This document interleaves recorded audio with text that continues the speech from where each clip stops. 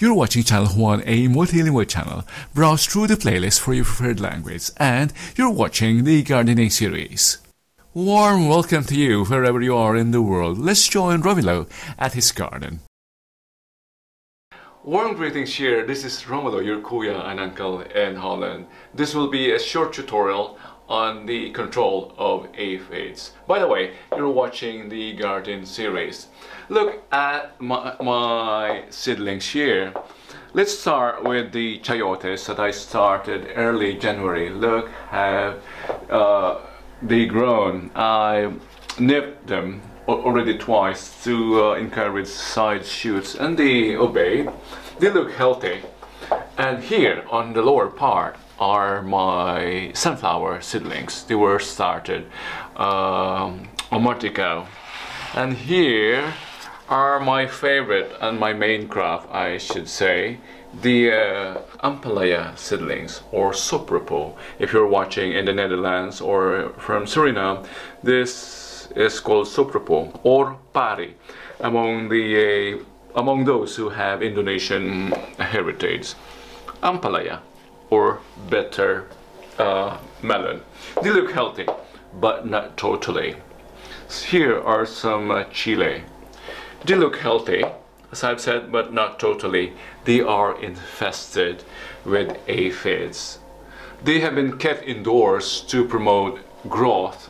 Plants and us, people, love warmth to thrive. We need warmth to thrive.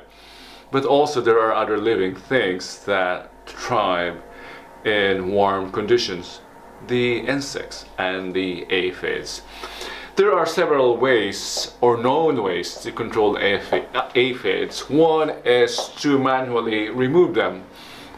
This is very tedious, I'd say. Just wrap a masking tape around your finger and manually touch the aphids. That's tedious. Another is to use water. Water pressure, strong water pressure. Point it towards the plant and use water pressure to wash away the aphids. We cannot do that here. We are indoors. Another is to use mild soap, like dishwashing soap like this. It's mild, and it's also, I think it's organic or bio or something. This mild soap. This is how it works. The aphids have a very thin shell. They are soft-shelled insects, unlike beetles. They are soft-shelled, and the shell is mainly fat. And when they get in contact with soap solution, their skin dissolves. So fat is all dissolved by soap. That's how it works. That's solution number 3. Solution number 4 is to use neem oil. Look at this, neem oil. It works in a very special way. Neem oil, I don't know how the underlying biological process, but when the insects are exposed to neem oil, they stop eating. And of course, when organisms stop eating, they die. Another is when they're exposed to this, they stop mating, so they don't reproduce. How can you mate if you're starving? That's just logical. Another is the larvae, or the eggs, don't hatch when exposed to this.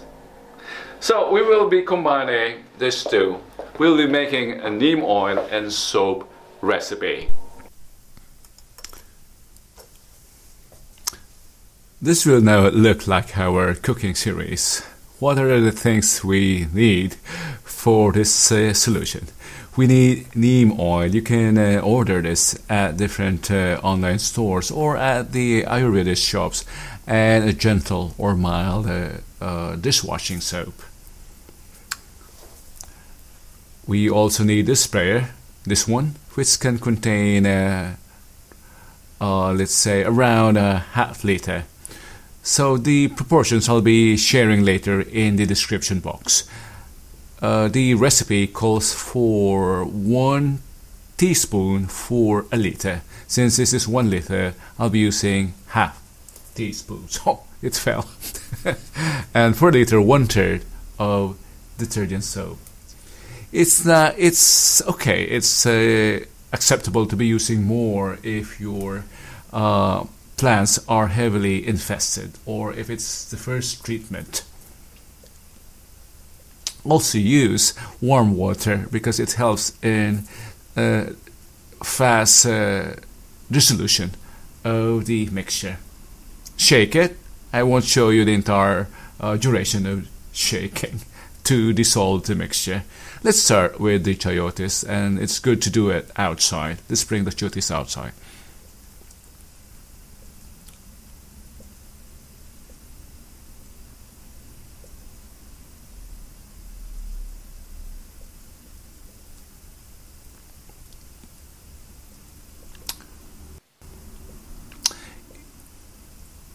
Oh, crowded here. For the first treatment, it's good to fully drench the plant. Spray on top, above or the upper side of the leaves and also under. Totally drench the plant.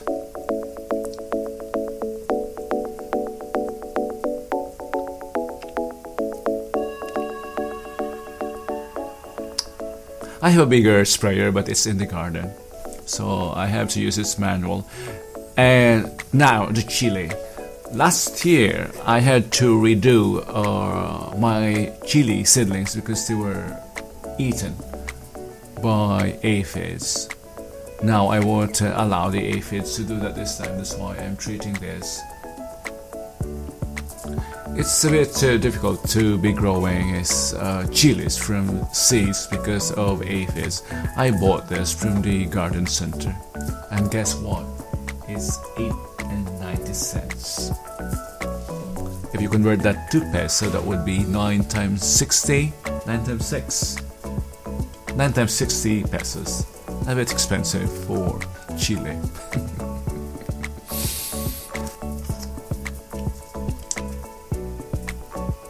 But I need the fresh chili fruit for my sinigang.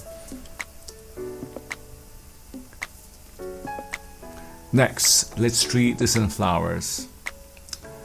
They're one of the favorites of the pests. I don't know why. I think they're delicious. Or maybe they're juicy. Drench the plants. Someone, a Chinese YouTuber, showed how to use alcohol. I did that one time. Alcohol in fighting aphids. I did that one time. All my plants died. I won't do that again. Don't believe everything you see on YouTube. That's a lesson learned.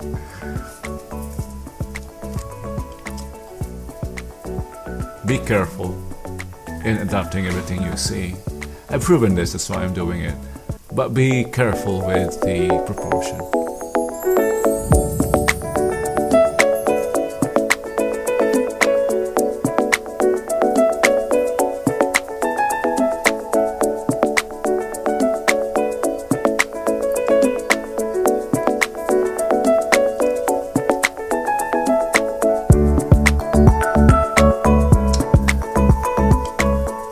I had a live audio for this, but I don't know what happened. I think we disconnected the microphone from the camera. The audio has been lost, that's why I'm doing this voiceover this time. It's better to be explaining this while doing the task than putting a voiceover like what I'm doing now.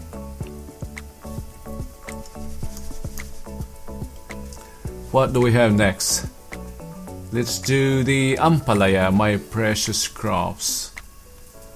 My precious crops. I still don't believe the aphids can eat ampalaya leaves or feed on ampalaya leaves. They are pungent and bitter. One leaves that aphids don't attack are onions.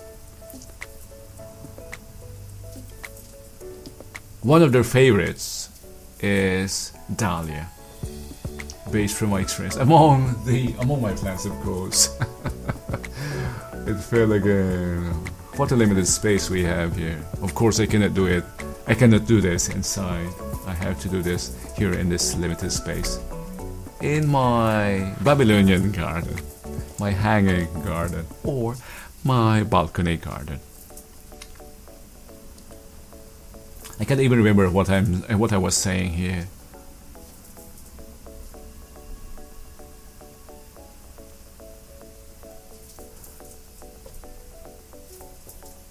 I even forgot to change clothes before doing this. I just came from the chase. Okay, next, the last two chayotes. You might be wondering what that cup is for. That's for safety. Yeah, it's good practice to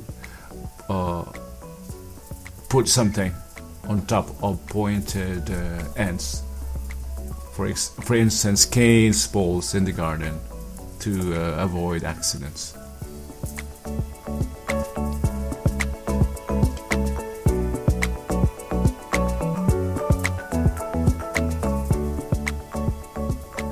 Two years ago, I lost my chayotes due to aphids. So I had to replant, buy new vegetables. What else do we have? Oh, this one. This is a lemon or kaffir lime. The leaves are used for Thai cuisines. It's just aromatic, unbelievable, heavenly, precious for me. Although kaffir lime leaves are available in frozen form in the grocery stores, it's better to use your homegrown herbs or homegrown leaves. I bought this, I think, 2 years ago as a seedling. That concludes our aphid solution this Sunday. Thank you. Romulo here, saying goodbye now from the balcony. And don't forget to come back for our cooking series. And next time, see you at the garden for other tasks and tips on gardening. Don't forget to watch the upcoming cooking series. Thank you.